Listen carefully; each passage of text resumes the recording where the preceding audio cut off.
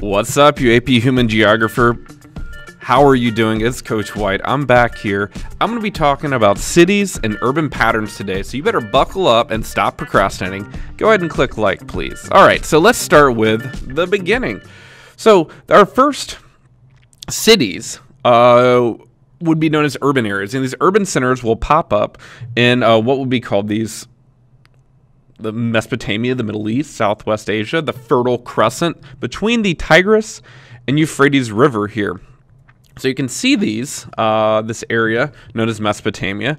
And you can also see just after this urban revolution took place. It kind of takes place like in the similar areas, and you'll notice they have something in common. The Nile, Mesopotamia, Indus, the Yellow River, and in Mesoamerica. They all are around the same line of latitude. These are some of the oldest urban centers. And an urban center is defined as people living in groups together. And yeah, you can see our first one. So our oldest one is right here, right in Sumer. Today, you can see the biggest cities in the world are located here. You'll still notice most of them are on coast. People like to live on bodies of water and coasts. That's one of those facts. We can see a lot are in East Asia and Southeast Asia. So they have most of the large cities. But let's keep looking at some of these terms. All right, so how do we rank these urban hierarchy? Right, I use the upside down triangle method, right? Big at the top, small at the bottom. So the smallest urban center is called a hamlet, which very few of these exist in most modern day societies. Then you have a village, a little more common, a town, a city, a metropolis, and then a megalopolis, or as my kids will say, a megalopolis. All right. So these 6 different types of classifications are used to decide and decipher how large is a city and how important is it. So I tried to use some imagery here and some numbers. So a hamlet, less than 500 people, not a whole lot of functional regions and zones, not going on. Village, you have between 500 to 2,500 people. And these aren't exact numbers. It's just trying to tell you, right? Where we live, right here in Duluth, is a town, right? We're between 10 and 100,000 people. Above that is a city, right? 100,000 to a million. Then a metropolis, which a metropolis, just so you know, is the city plus its surrounding suburbs. And we'll talk more about that in a second. And then a megalopolis or a megalopolis has 10 plus million people. You can also see they generally connect multiple metropolises together using what's known as urban sprawl. All right. Sometimes we'll use this thing called rank size rule, and this is a way to predict the size of a city in a country. So if you're given a country and we tell you, all right, the largest city is 12 million people. We want to know how big is the 4th largest city. And so what you do is you find, all right, well, the largest city is 12 million. The rank size rule says 1 over n. So if n is the 4th, right, so that'd be 1 over 4. So 1/4 of 12 would be 3 million. So we can see Kittyzilla here, 12 million. The second largest city would be 6 million. Now, you don't want to half it again. A lot of kids will half it again, and they'll be, oh, well, it would be 3 million. No, remember, it is 1/3 of 12. So 1/3 of 12. So whatever rank it is, so you can figure out the 72nd, 1/72 of 12 million. I don't know what that number is. I did it all the way down here to the, that's 3, 4, 5, the 7th. All right. So you can see that. And sometimes I'll have you figure this out on the test. They usually like to use 12 because it divides by 3 and 4 pretty easily. All right. Sometimes you'll have a country that has what is known as a primate city. And a primate city is a city that either represents the culture of the people or it represents the culture and it has more than twice as the second city. So like London and Paris are primate cities. All right. And these cities not only dominate the culture and the arts and of England and France, they also have, look at that. Paris has 9 million. Marseille, the second largest city, has 2 million. So you cannot apply the rank size rule if a country has a primate city. So that's another little fun fact. Sometimes you'll hear about this thing called a world city. And a world city or a global city or alpha city is basically, it's important for financial connections and global trade. And you can see these red ones exist. These are alpha cities. They're always on the coast for the most part or on a big river. Sometimes you'll have and our first world city was Liverpool, and I like this because of soccer connections. But Liverpool's on the coast. Liverpool had a relationship with Manchester. Manchester made all the T-shirts, and all of that, and Liverpool shipped them everywhere. So Liverpool was the very first world city. Sometimes you'll hear this phrase, mega city, right? And mega city is where I like to go for my fireworks during the 4th of July. But mega city here is going to be a city that's very large. It has to have 5 million people. And for a while that was good enough, but guess what? The human population keeps going up. So now there's a new type of classification. You ready? You ready? Hold on to your pants. Here it is.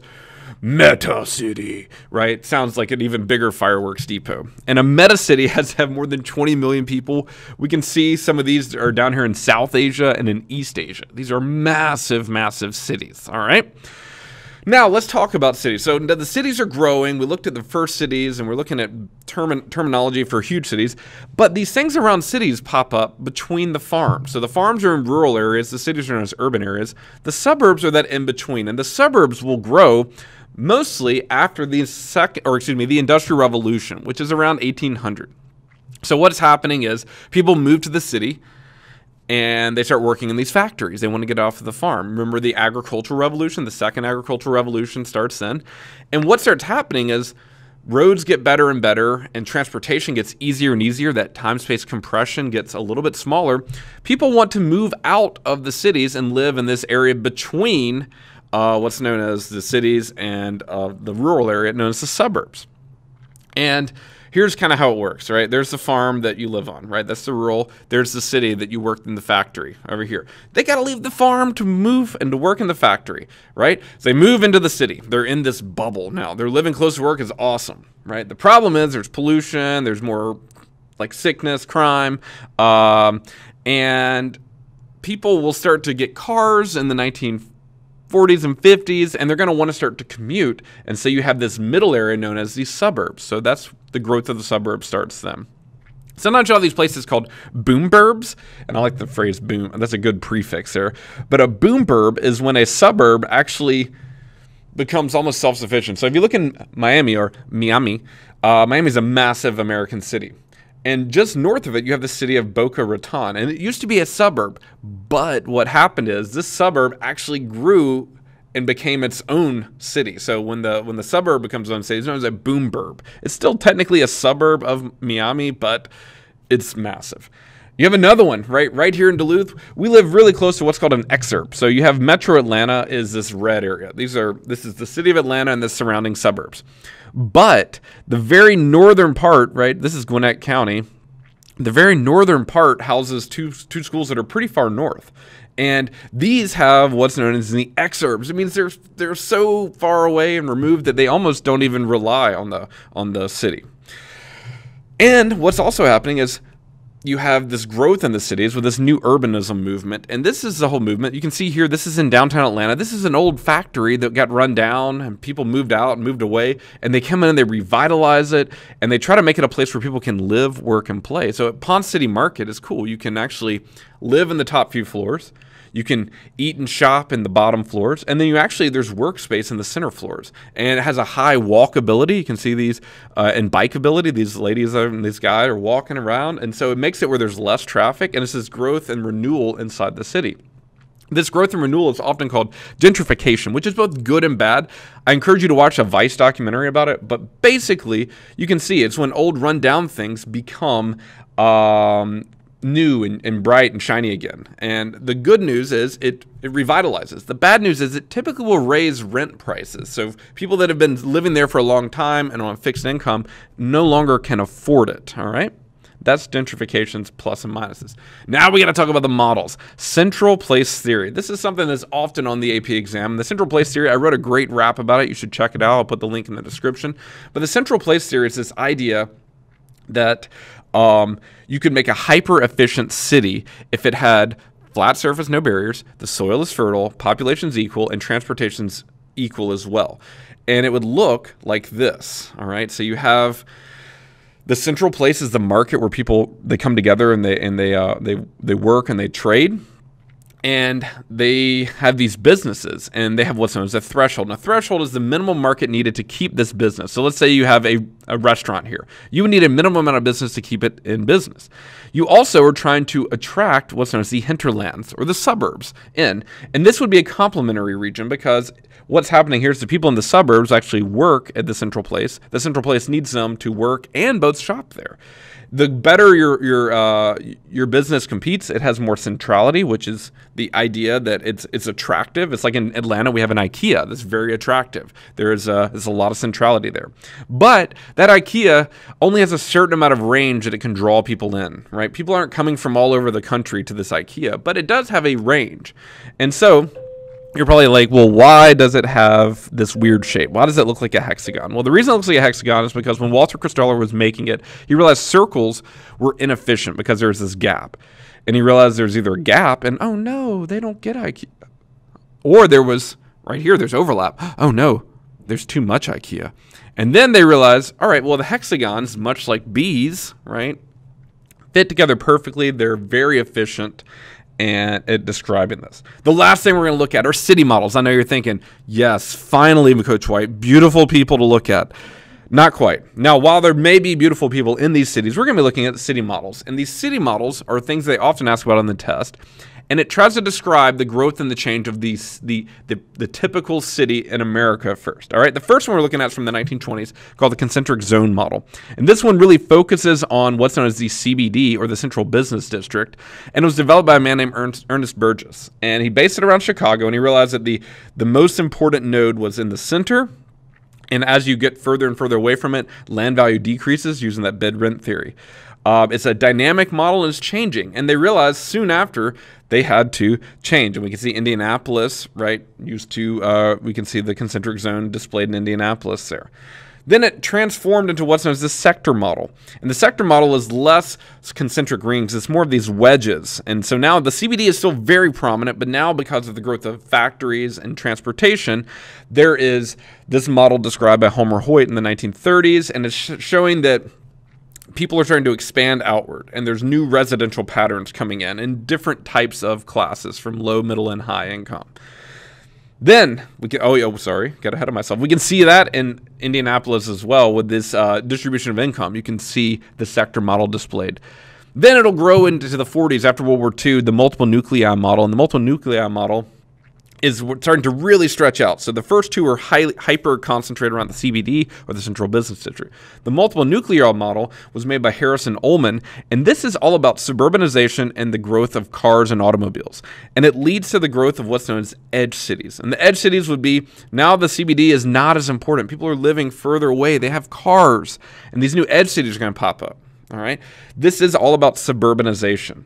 It'll also turn into the galactic model, which again, you can see it's starting to stretch and stretch and stretch. And you can see the edge cities are starting to really be prominent here on the outside. There's more urban sprawl because there are more cars. And obviously this one starts around Detroit, or as the French call it, Detroit, and the Motor City.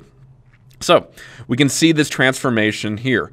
Today, most American cities are using what's known as the urban realms and the edge cities. So we can see the growth and the transition there. And the urban realms was made with the edge cities becoming almost more important than the main city and CBD, and developing their own kind of flavor. And if you think of like Atlanta, like this could be like downtown Atlanta, there are these suburbs that have become edge cities in essence, all around them. And they have different like tasks and nodes to fit together. And these components work together, different social complexities here.